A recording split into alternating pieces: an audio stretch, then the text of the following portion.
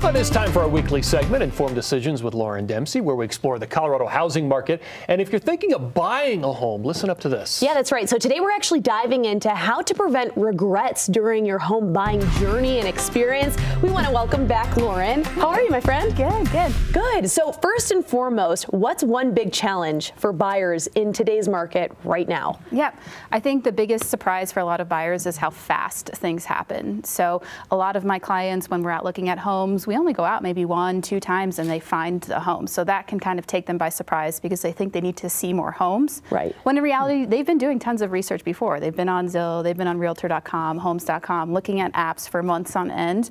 So they already have seen the inside of lots of homes.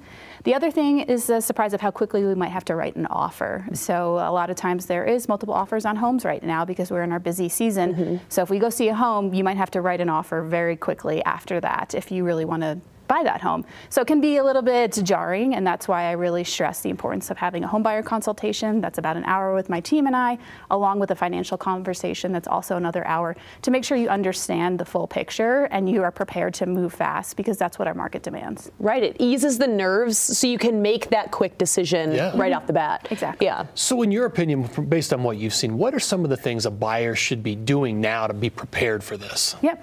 So there are 3 things that I think a buyer can be doing now if they're not yet in their window.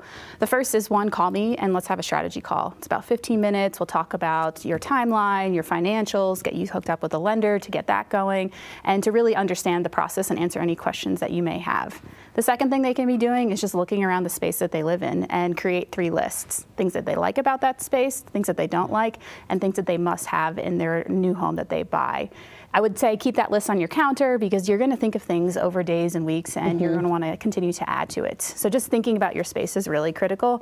And the most challenging piece is identifying location, because some buyers can't buy in the location that they currently rent. Right. So going off exploring different neighborhoods is critical. If you see a house you like online, go drive by it. That will help eliminate or include it in your search, because location, again, is just very challenging for a lot of buyers to nail down. Yeah, absolutely. And when you dive into this journey initially, and you hire on that agent, what should we expect from that agent at the end of the day? Or what should we expect from your agents? Because you guys are a well-oiled machine. Yes. I always view our role as strategic advisors, right? We're helping guide you through the process and providing insights for you to make an informed decision. So a lot of that means I'm going to tell you what you need to hear and not what you want to hear. Right. And I think that that is crucial, because this is an emotional experience. When we're looking at homes, a lot of my clients, they should be focusing on the flow of the home. Does it meet their needs? How's that checklist? Does it balance there? Well, I'm looking under the hood. What's the electrical system look like? What does the water heater and the furnace look like? Are there signs of structural issues? Is it a north-facing driveway? Is the location of the home strange? That could impact future resale. So you're focusing on the flow and the lifestyle, while we're looking underneath the hood to make sure that it's a smart move to write an offer. Yeah. A north-facing driveway.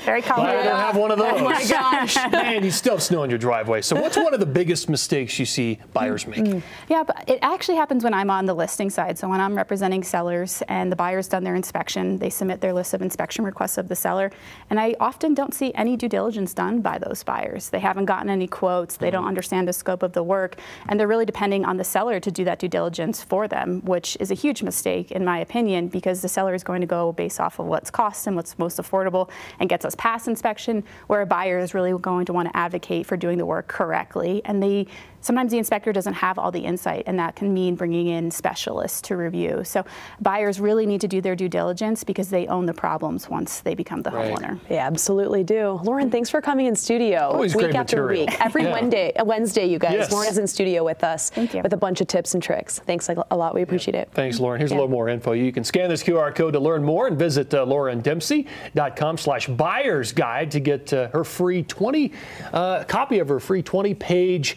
home buyer's guide. That's really an insightful thing to have to successfully navigate a rapidly changing market. You can call Lauryn and her team today at the Dempsey Group, and be sure to tune in next week for another episode on Wednesday of Informed Decisions. Thank you to the Dempsey Group for sponsoring this segment.